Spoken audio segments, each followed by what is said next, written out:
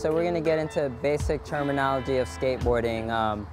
How to know if you're goofy, regular, you know, how to stand on the board, which foot forward, and maybe a couple of basic tricks.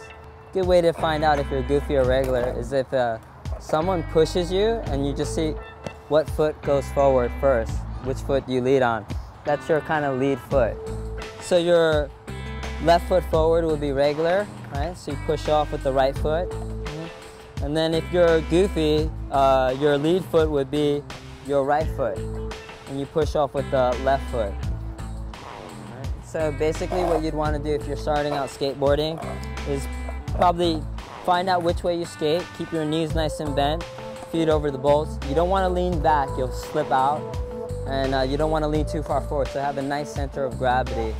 And yeah, a couple of tricks, you know, basic trick to get started off is probably an ollie. All right, and then from there, you'll progress. You may want to try like a shove it, which the board turns 180 degrees, something like this. You know, you might want to give that a whirl. You just kick, you keep the front foot steady, and then you just kick back with your back foot. Frontside shove it would be kind of the other way around, like you kick forward. And then from there, you'll get the shove-its down and you'll progress, and then you're probably going to want to flip the board around. So what happens in a kickflip is the basic maneuver in skateboarding is where you flip the board around. It goes 360 degrees underneath your feet, a rotation, and it's done with the ollie and like kind of a karate kick of the front foot.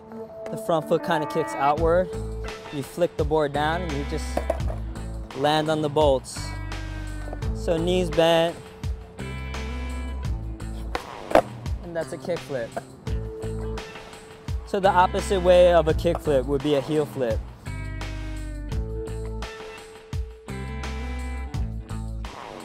So the basic fundamentals that you'd need to want to do is, or learn at first, is figure out which way you ride, keep soft knees, right? So you're always prepared for a trick. You probably want to learn ollies first, what we showed you before, and some kick flips, maybe some heel flips, some shove-its, and then from there, it'll open up a whole world of possibilities.